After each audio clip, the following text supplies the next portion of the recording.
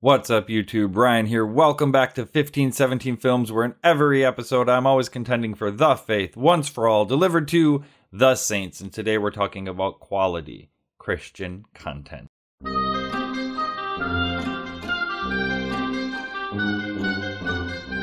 So who needs church anymore, right? I mean, am I right? We don't need to go to church. We can watch it on YouTube, or we can live stream it from our church on Facebook. We don't actually have to go. Who needs stuffy old hymnals and heavy old Bibles to lug around? We've got the interwebs now. We don't need any of this stuff. Well, you're wrong. You still need to go to church. You still need to be in the Word every single day, and I highly recommend having yourself a hymnal as well. But the internet is a tool that can and ought to be used by Christians. And so what we're going to do today is talk about filtering through the garbage of mainline American Protestantism on the internet and finding some quality stuff. And the best way I thought to do that is just show you a little bit of what's on my screen, and we can go from there. Some of my go-tos, I'd share them with you. No one's sponsoring me for this. It's just the stuff that I go to, and even if they were sponsoring me, they wouldn't have anything to give me anyway. So this is just stuff that I go to. So I'm going to take you through my computer and some of the apps that I have on my phone, just to get sure, or to... Roundabout. Round-a-bound. You know what? Let's move forward. That's fine. Silence! Every episode, always with tongues. All right, so I'm just going to show you some of the stuff on my screen, show you some of the apps that I have on my phone. If you want to use them, that's great. If you don't want to use them, that's cool too. Also, there's a comment section below. If there's apps or stuff that you like to use or resources you want to share with other people that watch this channel, feel free to pop some links in the comments below. Would love to see it. Would love to see what... If it's not tongues, it's bumping the mic. This is what I get for trying a new setup. Drop them in the comments below. Would love to see what you're sharing, what you're looking at. And as always, if you like it, definitely be sure to like, subscribe, comment, share. Those are the rules of YouTube. So let's get started. Let's take a look and see what is on my computer. So I've got the screen up here. I'm going to drop my eyes a little bit, and we'll go through. So first thing you can see here is right up here. It's a Google book. Now, I do have a physical copy of this. It's called the Apostolic Fathers, and this is a phenomenal resource because, and as you can, this is what you get for PDFs here, but because it, well, let's just drop down this way, shall we? That's not going to work. All right, so what you get is you can see here on this page up here, right here, you can see it's in the original Greek. Down here, you can see that it's translated. So it's going to go every other page for you. So that's really nice. So what this is going to contain is the writings of the earliest Christians from the first several centuries of the Christian church. So this is a great resource if someone says, hey, baptism has always been by immersion, and you can go to the Didache from the 2nd century and show, actually, while the church did baptize by immersion, it also allowed for baptism by pouring water on the head 3 times in the name of the Father, Son, and the Holy Spirit if there was an absence of water, because it's not the water that makes the baptism, it is the water comprehended with God's word and promise that makes a baptism. Otherwise, it would just be plain water and not a baptism. So this is an excellent resource as well. I have the physical book that I like to read, but it is still here. Let's take a look and see what this is. RedeemerTheologicalAcademy.org. Okay, so this is great. I don't necessarily go here all that often, but it's a phenomenal resource, as you can see. It's got a radio program linked to it. Pastor Ketchermeyer, he's always on Issues, etc. We'll talk about that. The mobile device apps, reading Isaiah with Luther, Christ in the Old Testament, lectures, Psalms, radio stations, other resources. So this is a great resource as well. RedeemerTheologicalAcademy.org. All right. Next, we've got Higher Things. Now, in the Lutheran Church, we have something called a National Youth Gathering. It's basically where we send our kids off to this big rock concert, and they're going to get a little bit of Jesus theology there too. But Higher Things dares children and youth and teenagers to be authentically, historically Lutheran. And so they've got a lot of stuff. They've got retreats, they've got conferences, they've got resources. Look at that. Magazines. You can follow them on Facebook. That's phenomenal as well. They share lots of videos, lots of articles, incredible deep stuff that dares you and challenges you to actually be Lutheran. So this is a great resource as well.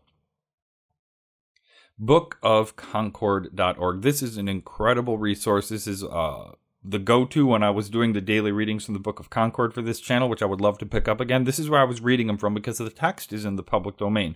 So if you want to know what's in the background, what's at the heart and core of everything that I believe as a confessional Lutheran, it is right here. These are the Lutheran confessions. These are what we believe, teach, and confess. These are the declarations of faith that we will stand upon and die for because these confessions say the same thing that the Bible says. So you can see it's got preface, it's got the creeds, it's got the Augsburg Confession, the definitive crowning jewel of Lutheran theology is the Augsburg Confession, presented to the emperor when he wanted to combine the Roman Catholic Church and the Lutherans in doctrine so that somehow we could combine forces against the Turk.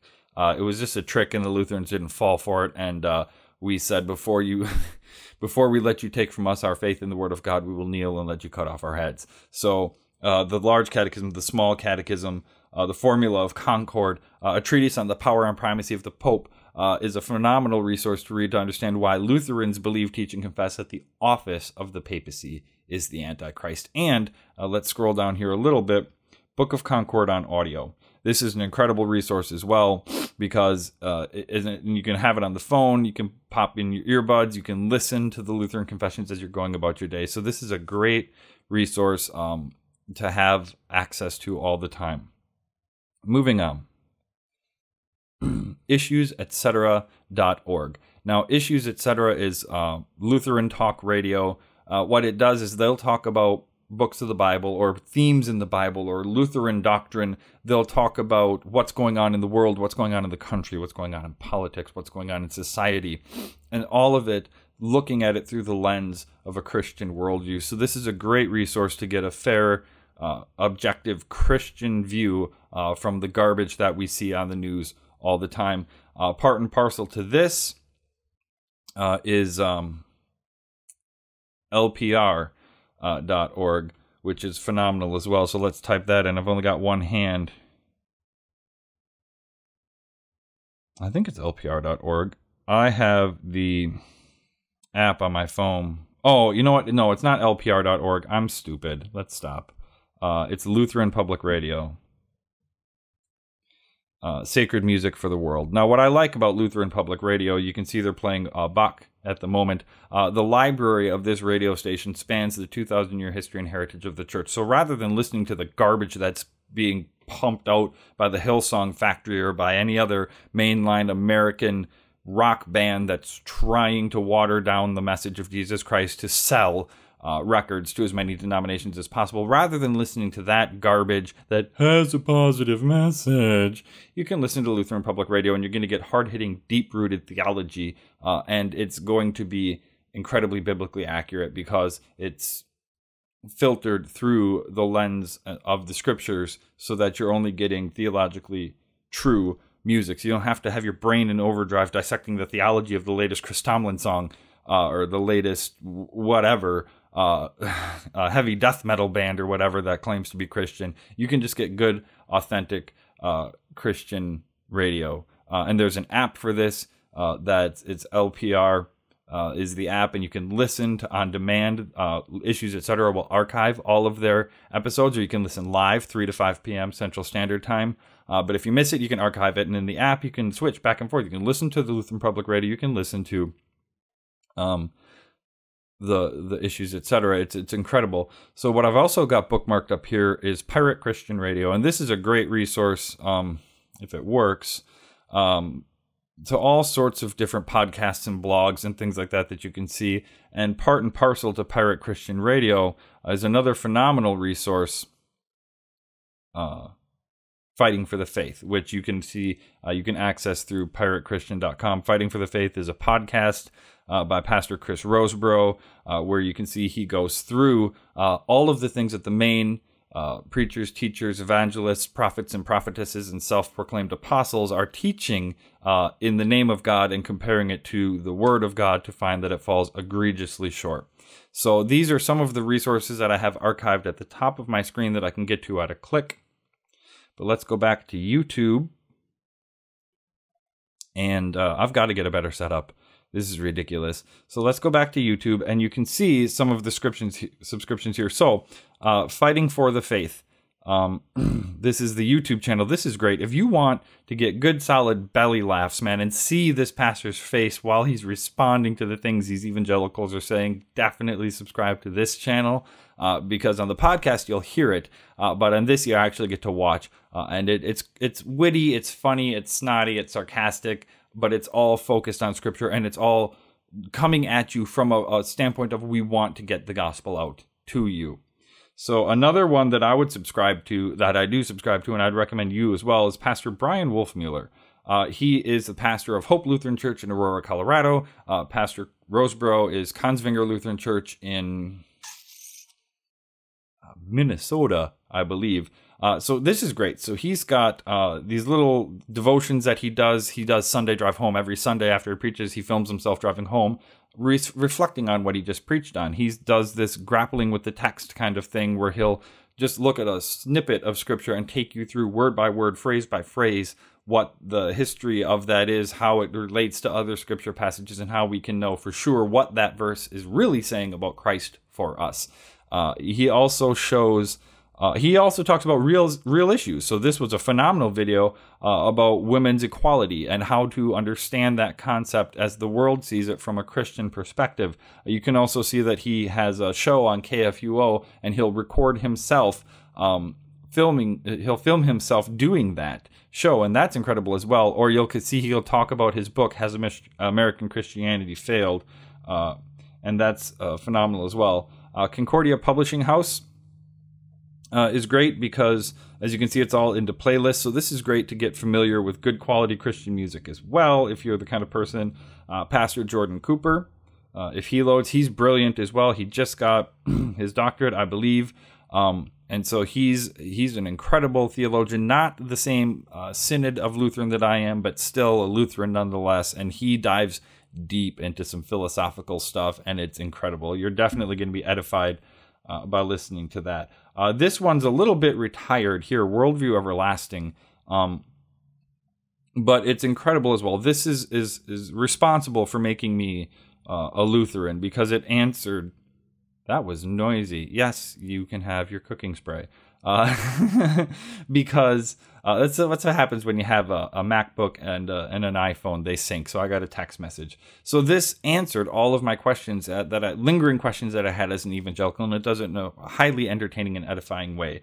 I can't recommend Redeemer Fort Wayne enough. If you want to see what authentic, historic Christian worship looks like, what Lutheran liturgy looks like and ought look like. And I've had the privilege of worshiping at Redeemer in Fort Wayne, and this is a beautiful site. As you can see, they post on a regular basis matins and vespers, and they post their Bible studies, and they post their worship services. And it's an incredible resource. If you want to laugh, guys, definitely you're going to want to check out Lutheran Satire. Odds are you've seen, especially those two mongrels, Donald and Connell. You've seen them around before. An incredible resource. It'll keep you laughing, and it teaches stuff by making fun of it. So that's a great resource as well. And here we go. Here's another Concordia Publishing House one that is incredible. So there's Pastor Fisk. You can see him right here. He was the pastor who was the head of Worldview Everlasting, but he's so brilliant, and he's published multiple books now. He's being stretched so thin that he doesn't have time to commit to Worldview Everlasting, but it's archived. Definitely tune into the old stuff. You will be blessed. Pastor Fisk also has a podcast called Rev Fisk Raw, where he dives deep into the Bible. He's got an incredible series going on the book of Revelation, but he'll also take a break sometimes, and he'll read to you from a work of fiction that he's writing on, and that's a brilliant story in and of itself. So definitely, these are some great resources online for you. Now let's dive into some cell phone stuff, some apps. So I have on my phone, first things first, Bible.is. Bible.is is a great app because it gives you the Word of God at your fingertips when you're on the go. And if you're really on the go, it's got the whole Bible as an audio file, one chapter of the Bible at a time. It's dramatized, so there's different actors reading different parts. There's music, there's sound effects if you're into that. It's just a dynamic way to be in the Word when you're on the go, or if you're like me and I'm doing chores around the house or watching my kids, and I need to be in the Word. Bible.is is a phenomenal resource as well. Luther Small Catechism is a free app from Concordia Publishing House. This is going to be the basics of Lutheran doctrine. It's going to be the Ten Commandments, the Apostles' Creed, the Lord's Prayer, baptism, the Lord's Supper, and confession and absolution, and also the table of duties, Christian prayer, stuff like that. I'm currently working on a 24 by 36 inch poster for my children because my son asked me to write down the prayers that we say at night so that he could remember them. And I thought, why not? I have the catechism posters up in the living room. Why not make a poster for him for his bedroom? So the book Catechism is a great free resource. Now this one, Pray Now, will cost a relatively substantial amount of money. I think it was about $20 when I bought it, but it's incredible. Let's see if I can get it to work for you here with the microphone up. Now what I love about this is it has music for the Psalms, so you can chant the Psalms. The Psalms are all marked out. If you're not familiar, you're gonna see some weird markings. It's marked out for chanting because, as a great ancient theologian once said, he who chants prays twice. So let's see if we can get this to play here, so you can hear. All you got to do is hit the musical note on the bottom, hit the play button on the top, and it will play the music for you. Let's see if we can get it.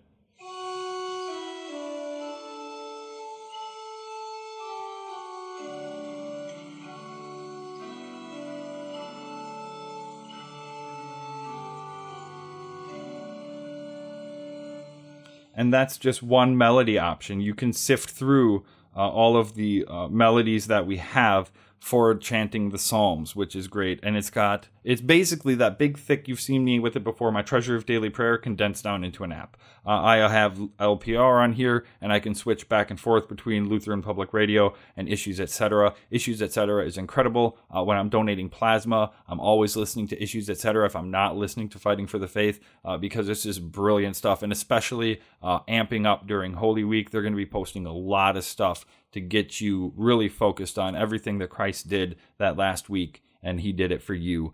They do once a year, they do a 24-hour live marathon. It's incredible. They have once a year, they have a conference where you can meet some of these people and watch the show, watch the radio program live, and it's incredible that way. Pastoral Care is an app that I have. Again, it's going to cost money.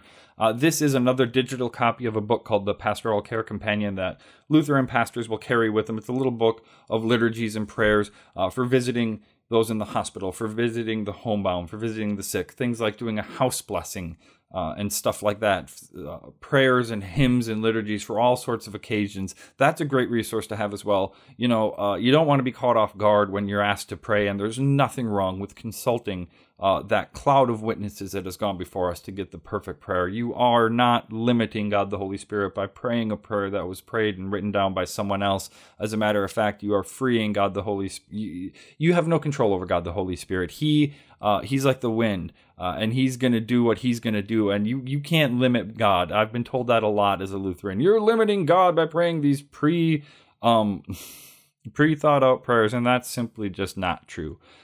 So these are really incredible resources, guys. I thought I'd take some time to share them with you. Let me know in the comments below what resources you use, what apps, what books you're reading, stuff like that. We can meet down in the comment section. As always, if you like it, definitely be sure to hit that subscribe button. Grab that notification bell because, as always, I'm sporadic with my uploads, although I've got huge plans for Holy Week. So there's a small chance that you're going to see some Holy Week videos, and I'm wearing literally the same outfit in every video. There's a reason for that. I probably filmed them all in one day. So that's it, guys. Meet me in the comment section. Tell me what you think. Yes, I will come over for the cookout, Carissa. We've got one day before we get hit with a major snowstorm. It was in the 60s, almost 70 yesterday. It's a beautiful windy day today, and tomorrow it's going to dump anywhere from, well, some forecasts say 12 inches, some say 2. So we'll see.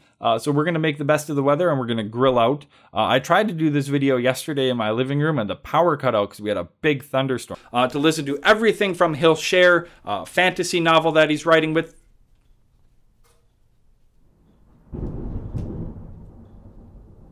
Cool. That was fun. I wonder what the weather's like where Ryan is right now. So that's Midwest winter. We've had one winter, yes, but what about second winter? So thanks for tuning into 1517 Films. I always love speaking with you. Until next time, may God richly bless you in the grace and mercy won for you by Jesus' vicarious death on the cross for all of your sins.